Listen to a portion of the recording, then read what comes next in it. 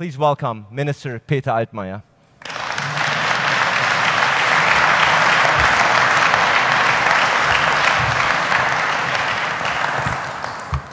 Yes, good morning, everybody. Ambassador Schäfer, Mr. Quandt, dear Ed Davey, we have been colleagues and friends in the European Council of Ministers for Energy and Climate, and we were fighting very hard to better protect globally our climate. And dear friends, let me first of all extend to you on behalf of the government, of the entire government, and especially on behalf of the Chancellor, the very warm wishes and a very warm welcome to Berlin. The Chancellor personally is convicted and convinced that this kind of exchange is badly needed to overcome global problems concerning all of us. The Chancellor herself has spent a visit in China last week. She returned back home this morning from a summit in La Valletta in Malta between 28 heads of government of European Union and 35 African presidents. She will leave Sunday morning for the G20 summit in Turkey, and there is literally no single day, almost no single hour, where she is not in touch with an international colleague dealing with international affairs. This is the agenda of a national head of government today in a globalized world. And therefore, the issue you have put so prominently on the table this morning is an issue that concerns all of us. We have, over the last 150 years, seen an ever closer connecting and interconnecting world. Perhaps it all began not far from here, where the Siemens company is vested when Werner von Siemens extended the telegraph within a couple of years around the world. Because that was the moment where you could have real-time knowledge about everything that was going on every continent and literally on every city and village. And ever since, we have seen a process of closer interconnecting people, economies, and countries. Today, the nation state is more popular than ever. In an ever-changing world, people feel the nation state as a kind of safe haven, as the guarantee for their identities. Yes, that is true. But at the same time, the nation state is less and less delivering the goods. Every single country around the globe depends on other countries and on developments and evolutions outside that country. Let's take Germany, for example. Germany is dependent as far as energy supply is concerned, as far as food is concerned, as far as raw materials are concerned. Germany depends from others as far as certain skills, as far as IT technologies are concerned. And this is true for every other country, even for a big superpower like the United States, and certainly for China as well, at least if China will continue to be not only an emerging country, but one day one of the biggest industrialized countries around the world. And my thesis is that as higher developed a country will be, as more dependent it will be by international developments in other regions of the world. And we have seen many events that have confirmed this interdependency. And we are now living and witnessing an unprecedented event that demonstrates us in a nutshell how far we have grown. Over the last 30, 50 years, we have developed free movement of goods, free movement of products, of capitals, of services, of ideas, of informations around the globe. And some people thought you can just limit it to that. You can just limit it to that, but they have forgotten one thing, that is the human factor. There are people. And as more developed a country in Africa or in Asia is, as more people will have access to this information society, and as soon as they can afford paying a few hundred or a few $1,000s to an international trafficker in illegal immigration, they will start thinking about leaving the area where they see no perspectives for themselves and, even more important, for their children. And that's just what happened with regard to Africa and with regard to the Middle East. In the Middle East and in the north of Africa, we are witnessing the continuing collapse of a state order that was established after the First World War. It was established by colonial powers. It was never entirely recognized, but it lasted for almost 100 years. And now, over the last 20 years, one country after the other collapsed. It all began in Somalia. And still today, we have not really restored state order in Somalia. It continued in countries like Libya, Yemen, Syria. Syria as a humanitarian disaster that is unprecedented. According to all the information we have, there have been 22 million Syrians when the civil war broke out. 11 out of the 22 million today are refugees. 4 million are staying in Turkey, 2 million, and in Jordania, Lebanon, Egypt, and some other countries.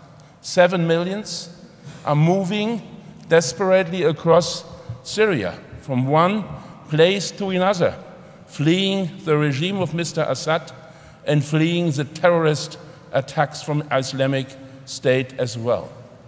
And this means, because we are interconnected, because we are living in a global village, that the humanitarian disaster in Syria cannot be confined to Syria as such. It has an immediate impact on the neighboring country. When you see that in a country like Lebanon, with 6.5 million people, there are almost 1.5 million refugees. In Turkey, 2 million refugees, I mentioned already. And then, when these people are starting to move, it is an exodus, it is a migration fact and factor that cannot be stopped, that cannot be controlled, that affects the stability of an entire region. The stability of the Middle East has already been affected by civil war and terrorism. But the stability of the entire Balkan region is at stake. When you see every day, since August, every day between 60,000 and 80,000 people moving from Turkey via Greece to Macedonia, to Serbia, to Croatia, to Slovenia, to Austria, to Germany, to Sweden, to Denmark, to the Netherlands, and to many other countries in Europe. And this, ladies and gentlemen, is a challenge for all of us. And the question is, how will we respond to that challenge? Will we simply say, every nation is dealing by its own with that crisis? Will we say every nation is closing the borders, refusing the refugees, not participating in international efforts to overcome the crisis? And what is our answer going to be when we see the natural disasters, the political disasters, the environmental disasters, the social disasters in many African countries? When we see people thinking exactly in the same way of fleeing the countries? Certainly, Europe is a zone of welfare and prosperity, and Germany has an enormously good reputation around the world. When I was a student and I traveled the Middle East, every child, Mr. Quandt, knew what BMW means. Mr. Beckenbauer and BMW have been the brands of Germany at that time. And at least BMW still is part of a positive brand for the country. And ladies and gentlemen, this is true. There are pull factors. There are pull factors when somebody from Albania comes to Germany because the financial amount he will be entitled to is much higher than everything he can earn in Albania by working very hard, 10 hours a day, 7 days a week. But for the people in Syria, for the people in Yemen, for the people in Iraq and Afghanistan, there is not in the first place a pull factor. We have lots of push factors. These people have lost confidence in a good and decent perspective for themselves and for their children. And therefore, we need an international approach. Ambassador, let me say it very, very fast and just in a nutshell. We have an international responsibility. The UNHCR, the World Food Programme, they are all committed to fight the crisis, but they have been left alone by many, many richer and more wealthy countries. When I see that the food that was, the amount of money that was available for a refugee in Lebanon and Jordania was reduced from $30 a month to $13 a month this summer. And then can you imagine what it means for the people and their personal situation and their fear of starving in the camps? And when you see that we have now managed to increase the amount, because we were alerted by the situation, we have increased it to $23. We are still far away from the $30 that would be needed to allow people to have not a decent life, but just to have a life there in the refugee camps.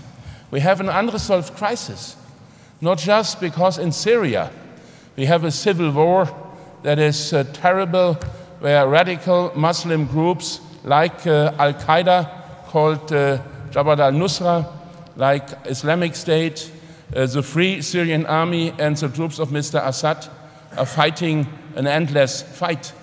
But it is because the diverging interests of countries like Iran, like Saudi Arabia, like the US, like Russia, the Europeans, Egypt, and many, many others are preventing us from coming to a solution.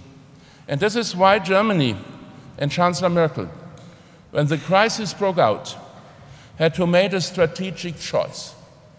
The strategic choice has been either to hide behind others and to wait what the outcome of that crisis would be, to protect the national sovereignty as good as possible, or to take, and this is something I never say publicly, to take, and I wouldn't say that is a correct word, to take a lead, no, to take a courageous step that could inspire others.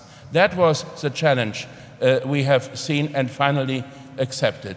And this courageous step has been when people were freely floating in Hungary, 30,000 people, that was by the end of August, to say we will not stop these people at the borders. We will accept the people when they are coming and when they are asking for asylum. There is no such a right as freedom of movement internationally for economic reasons. We cannot allow everybody around the world to look for a job in a single and specific country. This right does not exist. But when there are people in need, people in danger of life, people who have lost almost everything, then we have a responsibility according what we say our European values, but you could say from your point of view our universal values we are all committed to. And we have accepted these people, we have helped those people in order to make it possible to come to an international and European solution. It has 3 pillars. Pillar number 1 is the fact that we have to find a solution for Syria. Everybody knows it will not be easy and it will take some time. Second, that nobody can be interested in an unprecedented exodus where country after country in the Middle East would collapse. Therefore, we want to re-establish perspectives for the people to stay and to live in the region. especially in Turkey, one of the stablest countries in that region.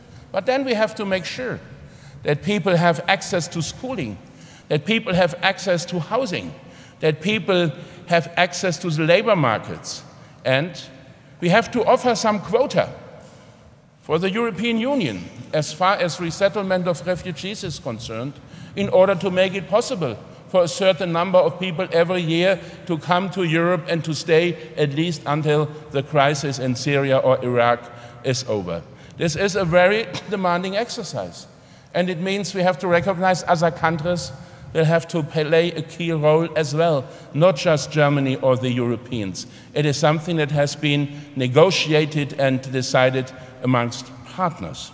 And then the second pillar is the European responsibility. The European Union, and I will not discuss whether it is an ever closer union or just a close union or just a union. There are political arguments. Dear Ed, you will have to argue for many, many weeks now ahead of the referendum in the UK. But as a matter of fact, we are a union without internal borders. And we are facing, again, a choice, like Angela Merkel faced a choice when the people came from Hungary. And the choice is, will we really re-establish borders between member states of the European Union? Will we really re-establish fences and controls everywhere? And do we believe we could confine the controls just to persons coming illegally without affecting the freedom of movement of goods and services and everything else? Therefore, we believe Europe should act together. And that means a quota inside Europe. That means financial solidarity inside Europe. That means cooperation alongside the Balkan route between all the countries affected by the flow of immigration. And then the third pillar, this is our national responsibility. We have decided not to say no, but we are now in a situation where we have to say yes to the integration of the people who will stay in Germany for a certain period or even forever. Many of the people will return back home if the civil war in Syria or in Iraq will end in a foreseeable future. Many others will stay. But whatever the individual choice of those people will be, we will have to make sure that there is a perspective for language teaching, a perspective for professional training, a perspective for integration. We have an order of values and state and rule of law that we believe is the key for the success of Germany over the past 70 years. We want the refugees to know that order and to accept that order. And I have no doubts that most of them who have flown dictatorship, civil wars, terrorism will happily accept this order because it is a humanitarian order. And by integrating the people, by showing that the national identity is not weakened, but even strengthened, when you explain your own model, your own values, your own constitution, your own laws, and your own culture, then I believe we could take away also fears and concerns in other countries, and we could encourage them to do what is indispensable, to act together and to share responsibilities. Thank you so much for listening to me.